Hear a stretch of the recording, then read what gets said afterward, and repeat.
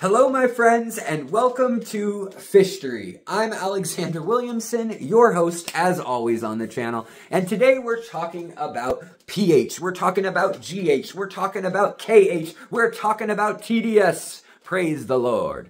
Alright you guys, these are some really important topics, and you may be thinking, Alex, I already know all about TDS, KH, GH, pH, boring, I'm gonna skip this episode, but I want you to know that it is a logarithmic scale. So if you get a bucket of water from the gods, from the heavens, from rain, and you set it down and it has a 7.0 completely neutral pH from the get, and you put it on the ground, the bucket on the ground, about 75-degree weather, normal day, did you know that that bucket's going to go all the way down to probably 4, 5, 6 in its acidity?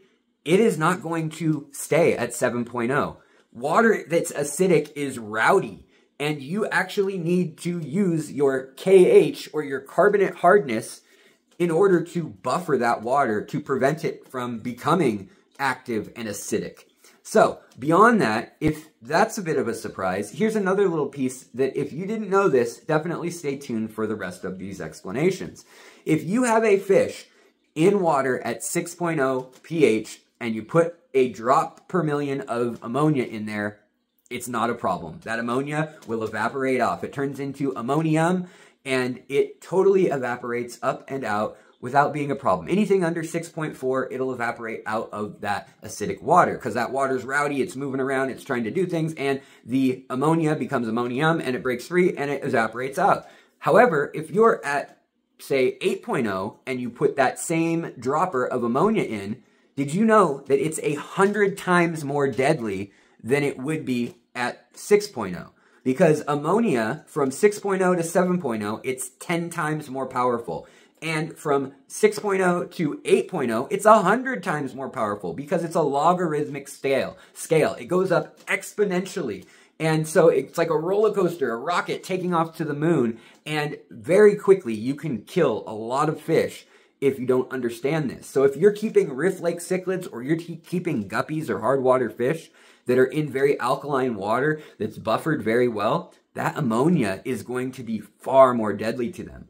Also, in that acidic tank, anything below around 6.2 or so, you're not going to have your aerobic bacteria working to do the nitrogen cycle. It becomes uncycled. There's no ammonia for it to process. Now, there are different nitrogen pathways, but that's something for another video. So let's jump in and talk about this thing. And first of all, I want to demystify, if you ever see KH versus DKH, what's going on there. So if you see KH or GH, you think that that's, carbonate hardness or general hardness, right? Well, when you see GH without a D, that's the American system. That's a system a lot of people around the world use, and it's usually in parts per million, or ppm.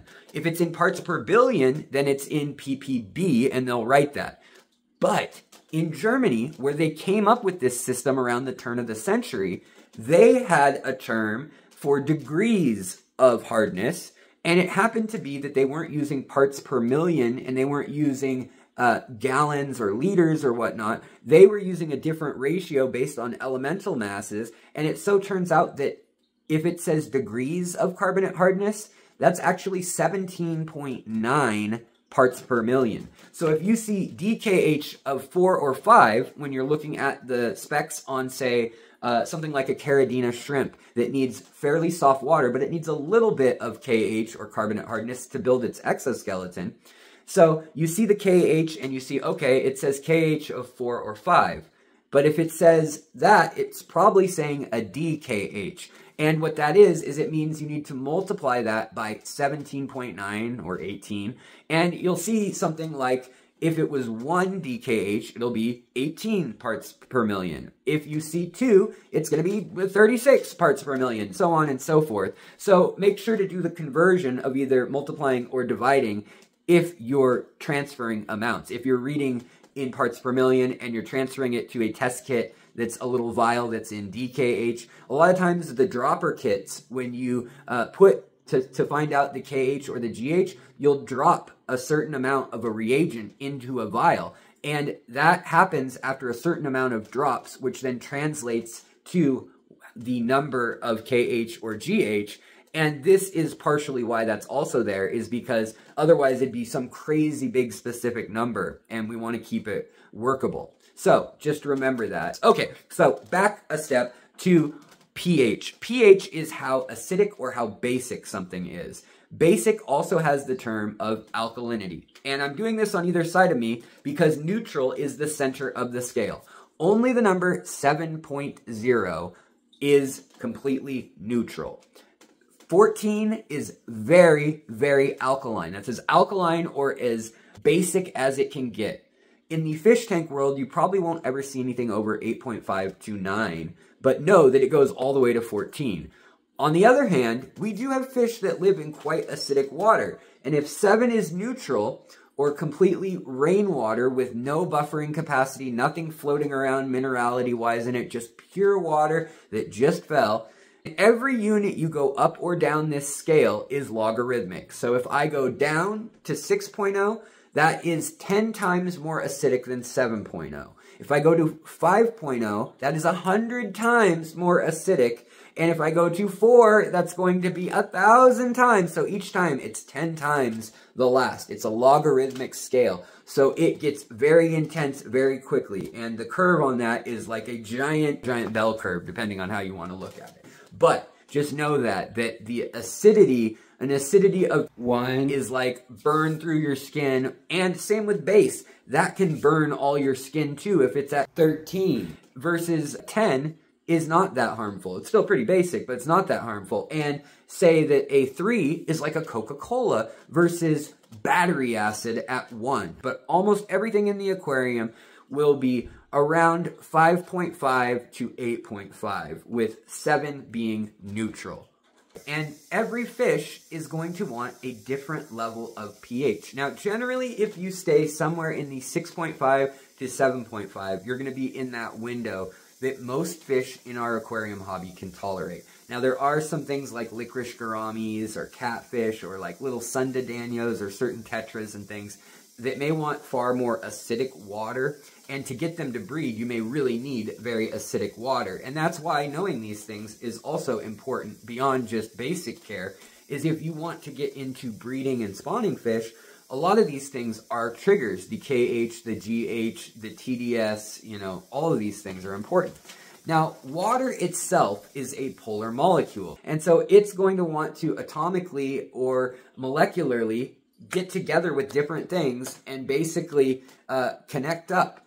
And when you're on the acidic scale, that can mean that the water is not buffered, and that's why your bucket of water can drop in acidity. Because as water's just sitting there, it wants to link up. It wants to smash into other water molecules. The hydrogen breaks free sometimes. Not just boiling water has water leaving and breaking free elementally. Both the molecules evaporate at room temperature, at any temperature above absolute 0, and they do it more and more when they're being boiled, but they do it and they move and they get pulled around and they jostle and they twitch, just being molecules. And so for this, we're not going to get into it super deep. When you add KH, or carbonate hardness, and it's with a K and not a C, because it's German originally. It's German and Swiss that were inventing this system at the turn of the 19th into the 20th century. And so we've inherited the acronym from them, and we didn't want to switch it around and say CH, carbonate hardness. We left it KH. Anyways, that's what that's about. And basically, your carbonate hardness is your bicarbonates or your carbonates in your water, your KH. And that is your buffering capacity. Some people explain it as a trash can, and they say that it's basically like the more of a trash can you have, or the more KH you have, the more stable your water is, the less likely it is to become acidic and to jostle around and to act crazy and become very, very acidic, or to evaporate off, or to bond chemically with different things. To make, for instance, the ammonia evaporate off quicker. But I like to think of it as a life vest. So your KH is like a little outfit or life vest that goes over your water molecule. And you can have your negative or your positive water molecules on either side, but your KH is going to buffer that and stop them from acting up. And so if you have a little bit of KH, it's like a t-shirt. If you have a lot of KH, it's like a straitjacket, and they're not going to do anything. So if you have enough KH, it's going to lock up that water and keep it completely still as far as pH goes. And that's a good way to think of it, because if you have a little bit of KH and some of that water's still able to be in a t-shirt and break free and act up, it can then go down, and say you're getting your KH from crushed coral, bones, or some sort of cuttle bone, something like that is what we use in the aquarium hobby. And it will actually use the acidity in the water to melt that, and it breaks more of the KH free, and then that KH then surrounds those water cells and locks them up. So over time, even though if it becomes more acidic, that's the tendency of the water, it will break some of that KH free and use it. So over time, you will deplete the buffer of the KH in your aquarium, and you need to add more. So that's why we add crushed coral to our aquariums or to our substrate over time, or we add drops of something, or equilibrium, or scoops of a powder, is for that. Now, KH, we just explained. GH is your general hardness, or your minerality hardness, your calcium hardness, which would be really confusing, and that's also why we don't do CH. It's your calcium hardness, not your carbonate hardness. And this tells you things like the conductivity of the water for a whole number of reasons, but also it tells you that, you know, your snails, your shrimp, your exoskeletons, your bones, and even your basic neurological signals that fire in fish, in us, electrolytes, magnesium, manganese, all those things are linked to your calcium hardness, or your calcium levels. And same thing with the 17.9. It can either be degrees of calcium hardness, or basically we call it general hardness, so GH, or it can be DGH, or it can be just GH, and then it'll say parts per million afterwards. And it's that same 17.9 parts per million equals 1 degree in that German unit system. Okay, so I hope that clears that up a little bit. And you can kind of guess that from your general hardness, or your calcium hardness, if you want to think of it that way, you actually have magnesium, manganese, zinc, all these other things, potassium, that are likely in the water as well. Not for sure, but likely in nature are going to be there as well, these trace minerals and these salts. Whereas your carbonate, your KH, is just going to tell you about the carbonates and bicarbonates. Now, your TDS, your total dissolved solids, is something completely separate from your pH, your KH, or your GH. It is everything that has dissolved in your water. It doesn't tell you anything about the pH, if your water is alkaline or if it is acidic. Now, if your TDS, your total dissolved solids, is absolutely zero, there's nothing in the water, you can make a pretty safe guess that that water is either neutral or slightly acidic based on that. That's all you know, though, and that's only if your TDS is zero. As it goes up, you could have 100 parts per million, you could have 500 parts per million, and we call this our water hardness. And this is very similar to the general hardness, in that it gives us a good idea that there's going to be all these other dissolved elements and or compounds. There may be iron that's dissolved and oxygenated and floating around in little atomic parts or little molecules in our water, and that's your dissolved minerality that you're seeing. Whatever it may be that you're seeing, that goes into TDS. And you can guess that if it's a high TDS, that it probably does have some of the KH and some of the GH, but you don't know for sure. Now, if you know your area and your water, your tap water, or the water in, say, the Amazon or the Congo River or the Mekong River, wherever you may live, you may know that when the TDS is 400 parts per million, that usually means that you have a DKH of 4 and a DGH of, say, 8.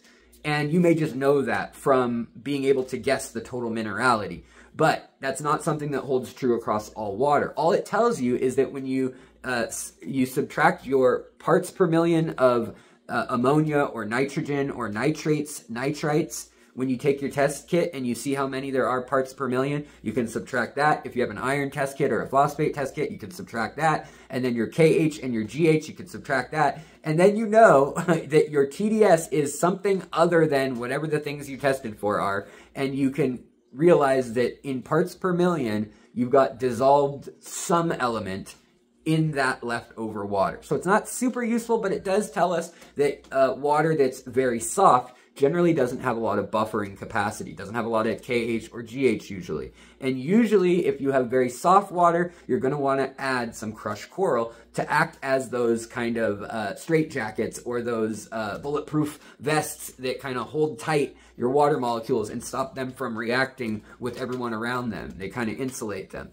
And your GH, that's something that's important for building of plants and building of signals and neurological things in all life forms as well. And so the conductivity being there is somewhat important too, and it's generally linked in some way to the KH, but there's no set rule for that, which is frustrating. But that's how pH, KH, GH, and TDS work.